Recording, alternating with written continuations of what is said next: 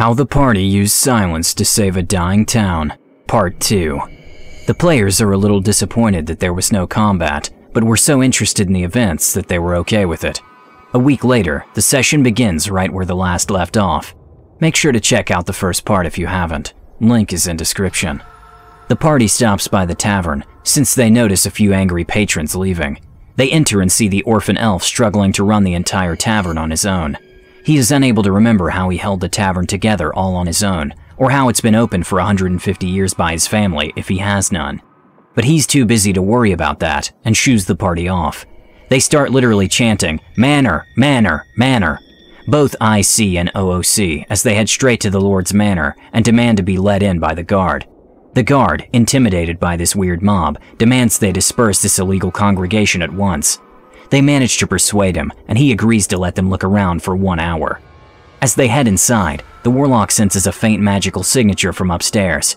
Everyone heads upstairs, except for the cleric and sorcerer, who head to the basement after a quick sweep of the ground floor. Inside the basement, the cleric rolls a Nat 20 investigation and discovers a secret passage inside a particularly large wine barrel that leads into a cave system. Upstairs, the rest find a room with a crystal ball that had been used for divination in the writing of a Flora and Fauna of Inanna book in the same room. After flipping through searching for anything related to memories, they find an entry labeled the False Hydra. After reading what a False Hydra is, the warlock yells, "Stay out of the basement!" which prompts the cleric and sorcerer to head upstairs. They meet in the foyer and catch each other up. The guard pops in and says, "All right, time's up. You lot clear out of here." Despite only a half hour passing, the barbarian knocks him out and ties him up. While they discuss what to do next, they hear footsteps coming up the stairs. They all prepare for a fight, the alchemist with her hand on the cork of the deafness potion. The door opens, and out steps the fence they met the night before. "What are you guys doing?" he asks, before the party responds in kind.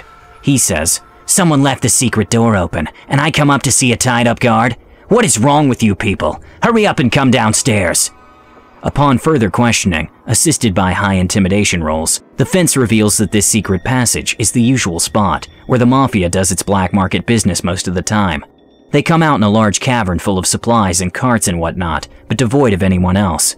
The fence explains that the town has miles and miles of old kobold tunnels under it that make convenient clandestine travel pathways, especially since he's the only fence in town.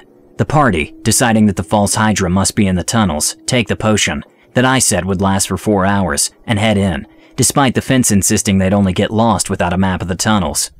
Once they deafen themselves, I stop the white noise permanently. I also inform them that everything that has happened to them from the start of the campaign to when they deafen themselves, 2 months later in real time, 2 weeks in game time, has been a flashback. It's how their characters remember it happening. After traveling for a while and disabling old kobold traps, they find a brood room full of broken eggs, which they determine to be about 3 weeks old. The sorcerer concludes that the False Hydra must have eaten the kobolds first and made its way up to the town, likely devastating the mafia in the crossfire. The party communicates through the Kalashtar's mind link and minor illusion spells. They find a tunnel to the surface and emerge. The first thing they notice is that there are blood smears everywhere, on the street, on houses, and even bits of gore laying around. Next, they notice 3 long necks stretching up over the rooftops, ending in grotesque heads, their horrible mouths hanging open, clearly singing the song that they no longer hear.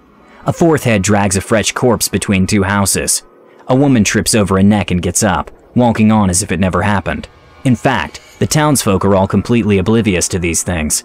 They try their best to act as if they don't notice, so as not to attract the Hydra's attention, as they head to the town guard headquarters. Inside, they tell the guard captain and his lieutenant about the situation and disclose their evidence. There was still some deafness potion left, and the guard agrees to assist and take some. They decide to find the lair. They'd be better off finding the base of a neck and following it. A head gets a little too close, and the lieutenant panics, swinging his sword at it. The head chomps down on him, nearly biting him in half and dragging his corpse off, as the party pretends they don't notice. They follow the head from a short distance into a house's basement, where they find a tunnel. It isn't long before they enter a large hollow, where they see the head consuming what's left of the lieutenant. Further back, they see the main body, a horrible swollen mass of flesh, with 4 additional necks going up into the ceiling, through their own tunnels. The captain charges the head in a vengeful fury for his lieutenant. The other 4 heads burst into the cavern as the fight goes on. The captain quickly dies. A party member goes down, and the rest have low health, but they manage to kill it. They hear panic screaming from above and run outside, finding the town in a panic now that they can see everything as it really is. The 4 remaining town guards approach and are clued into what happened. The party extorts them out of some tax money before returning home. They receive a letter on the way that their portrait is finished, and the painter took the liberty of hanging it in their common room. As they enter the town, the alchemist deafens herself just in case, revealing a complete lack of false hydras in their home city, much to the now paranoid party's relief. As they enter their common room, they see the grand painting. They quickly notice a 7th person in the painting, and they panic, very aware that they must have been lost to the Hydra. The 7th person is a half-orc, half-dwarven woman, clearly dressed in the raiment of a life cleric of Luthik, our half-orc barbarian's hand on her shoulder. They all check themselves for anything that's not theirs, and notice a distinct lack of healing potions.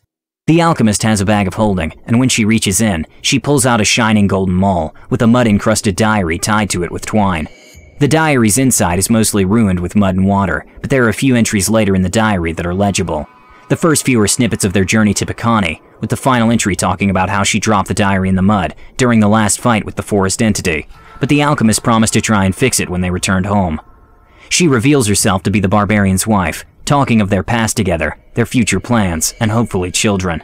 The last thing she writes is that she can't sleep and will take a walk around town to clear her head.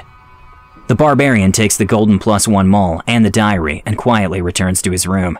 He doesn't remember there being a woman's set of clothing or various other womanly trinkets in his room, but he doesn't question it at all.